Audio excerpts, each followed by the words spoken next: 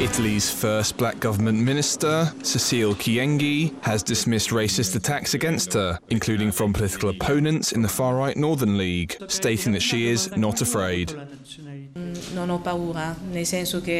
I am not afraid, and this reinforces my position even more. But we need to bear in mind that insults and threats are against my person because I am in a very visible position. But they are against all those who refuse racism, those who recognize themselves in a society without violence. We cannot consider only myself as the target, but all the citizens.